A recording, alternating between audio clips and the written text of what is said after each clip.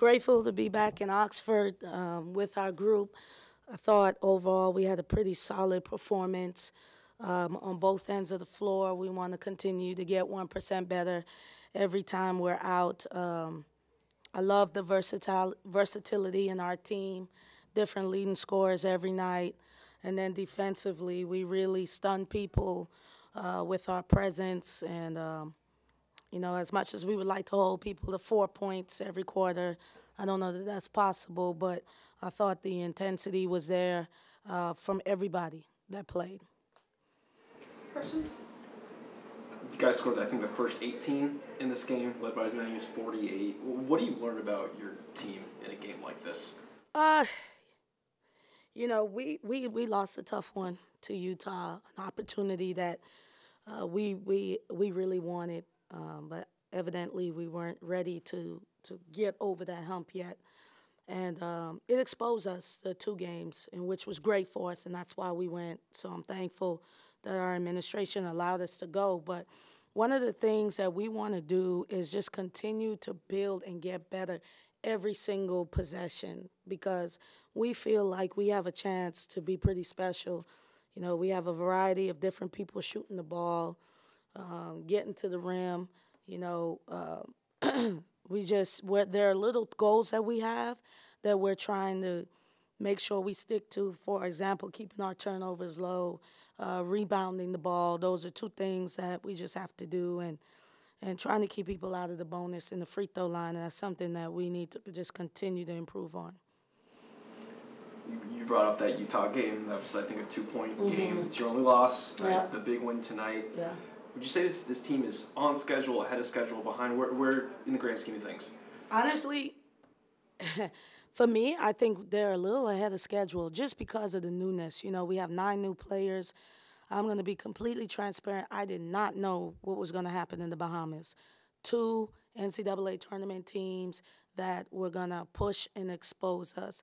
And they really rose to the occasion. I know we didn't win the Utah game, but we held them, 30-plus below the average. We really had an incredible game except for 1 or 2 possessions. And when you want to beat a ranked team, those 1 or 2 possessions come back to haunt you. And then tonight, and we set these back-to-back games up for a tournament feel. And so I thought our team responded really well, I think that they're ahead of schedule just by a tad. Defensively, I'm really shocked how they're picking up our system and what we want to do defensively. So I've really been proud with that. And I know it's legit because we were able to do it against Utah and Dayton. And offensively, we're figuring things out. So I do not think we're where we need to be yet, which is encouraging for someone like me. I think our best basketball is ahead of us. I don't know that I want to be playing my best basketball in November, but we're on our way for sure. Monster double-double from Maddie today. What kind of tone did she set for your team? I've been pretty hard on Maddie the last 48 to 72 hours, just about her activity level and what she needs to bring and what she needs to do for us to go where I think we need to go. And I think she really took it to heart. I saw her bring the posts together after the game and talk to them. They had their own goals. And I was really pleased by her effort. We want Maddie to take 12 shots a game. We've given her the freedom. She has the same freedom that Snuda, that Angel has. I really don't limit my players on the offensive end. Defensively is where, I kind of go crazy. But offensively, I let them do what they're capable of doing. So I was glad to see her break out of that shell and be intentional about scoring tonight. It's almost exactly a month until SEC play starts. What do you need to see between now and then? We want to continue to build up our depth. We really need it. We're going to need it. Our depth is going to be important. I want to see us starting to figure things out offensively, as better spacing, better shot selection. I thought we still didn't take great shots to start off the game. Defensively, I want us to continue to accept the challenge of sometimes being undersized but using our quickness to kind of level that off when we go up against bigger, stronger post players. And then little things like free throw makes, 50-50 balls. I think if we do those things, we'll put ourselves in a good situation to see postseason again at the end of the year. And I think to bring in 9 new players and accomplish that, that's huge. So that is our goal. That's what we're striving for. That's what we want to see as we continue to build. People stepping up into their roles, truly buying into it.